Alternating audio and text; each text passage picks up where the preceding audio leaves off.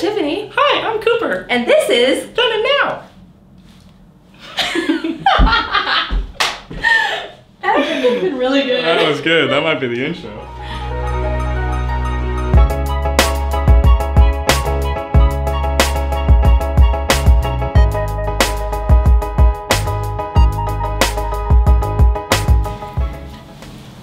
Can you believe it? We have been working on the Then and Now blog post series about old houses in Bellingham for over 6 months now.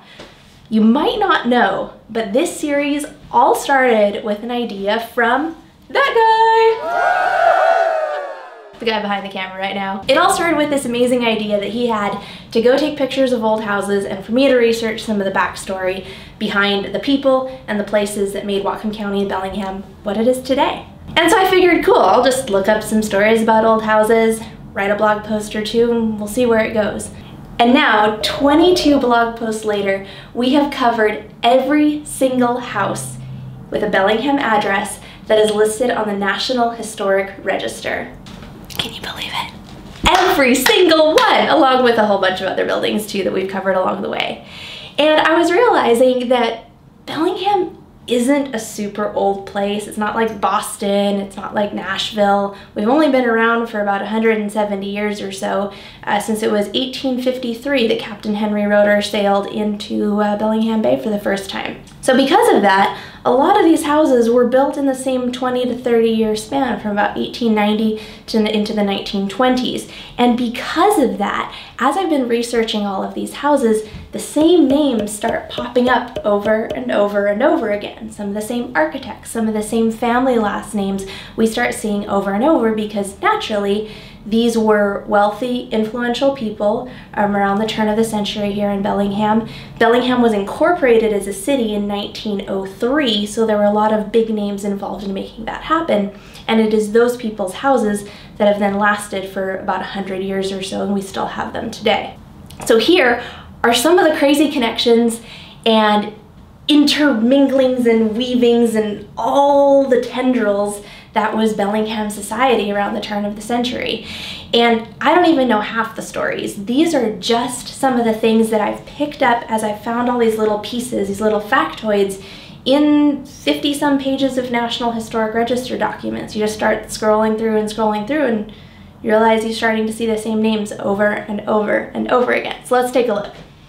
First off, we've got Captain Henry Roeder and his wife Elizabeth Roeder. They were among the first white settlers known to settle in this area in Bellingham Bay in the 1850s.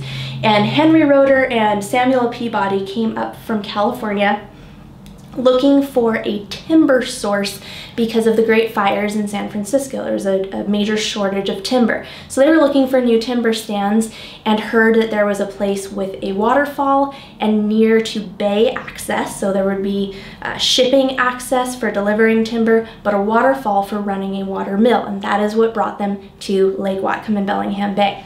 They also traveled with Edward Eldridge and his family, and this is a family home that was built in the following generation actually, was the Eldridge Mansion. They had 2 kids, Lottie and Victor.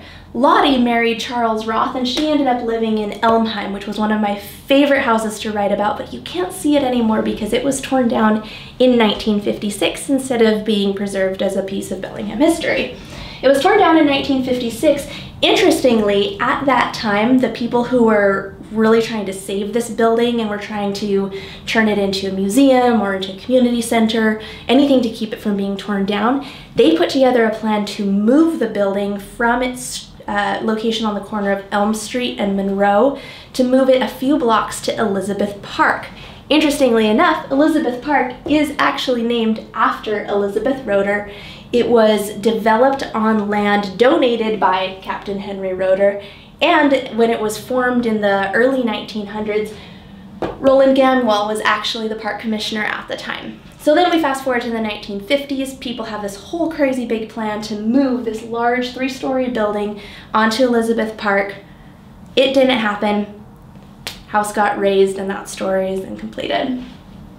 Victor Roeder is another family member here. He lived in this house for a fair amount of time, which was designed by one of the most prominent architects in the area. And this was a name that I started noticing really early on. Alfred Lee kept popping up. He built he designed the Robert Morse House, the Alfred Black House, the Victor Roeder House, the Axtell House, which we actually covered just a couple of weeks ago, and that was lived in by Frances Cleveland Axwell, who was not only a state representative and one of the first women assigned to a federal commission by President Woodrow Wilson, she was also cousin of President Grover Cleveland, hence the Cleveland last name, and she was one of the founding members of the Aftermath Club, which was housed in Broadway Hall and bore the distinction of, unlike a lot of the men's clubs of the day, which rented the space that they lived in, like the Cascade Club that Mark Twain actually visited one day, the Aftermath Club ended up buying their space. So they owned Broadway Hall and rented it out for events and such right from the beginning. Another prominent architect of the time was F. Stanley Piper, and the man's name kept popping up on train stations and churches and other houses of these founding members of the community. The first St. Paul's Episcopal Church, it's now called the Parish Hall, it was the original building, was built on land donated by Captain Henry Roeder in the late 1800s, 1883 I believe. Lottie and Charles Roth were the first wedding, had the first wedding held in that building in St. Paul's Parish.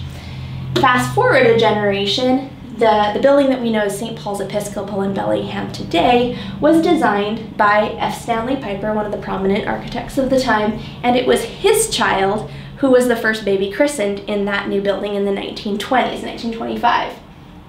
He also designed the D Street passenger station, the Eldridge Mansion, which I think I mentioned is a second generation mansion. The original Eldridge, who sailed with Captain Henry Roeder, their houses burned down, and then a few years later, this house was built in the 1920s. He also designed, also 1926, the Herald Building, which we see on State Street.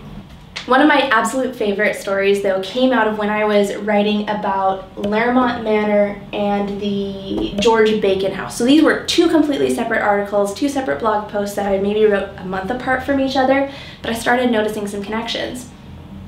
The George Bacon House was designed by Henry Bacon, who was a prominent architect but not from this area. Henry Bacon is actually most famous for designing the Lincoln Memorial.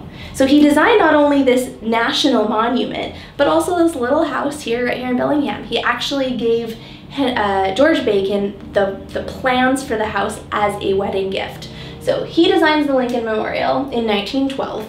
Then in 1939, contralto Marian Anderson is rejected from singing at Constitution Hall by the Daughters of the American Revolution because of her skin color. A lot of people were very upset about this, and a lot of people took the necessary steps to overcome that decision, and she sang to a crowd of over 75,000 people on the steps of the Lincoln Memorial in Washington, D.C. How does that really relate to Bellingham? Well, Laremont Manor came into play in 1941 when Frances Larrabee found out that there is this visiting contralto named Marian Anderson who had come to sing at a concert in Bellingham, and again, because of her skin color, she was not allowed to sing at the concert hall that was booked for her.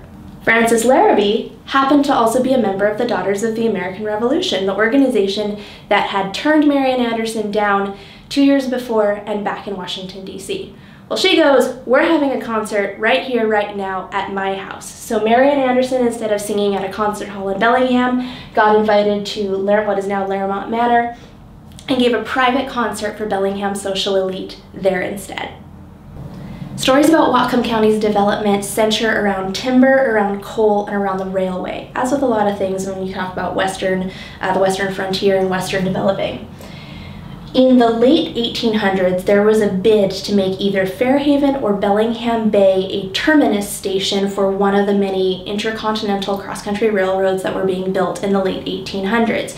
Fairhaven put in a bid for it, Bellingham Bay put in bids, smaller railways were starting to be developed, Seattle and Tacoma were also putting in bids, and they were the ones that eventually won out for two of the largest intercontinental railway systems that were being built at that time. But as Fairhaven was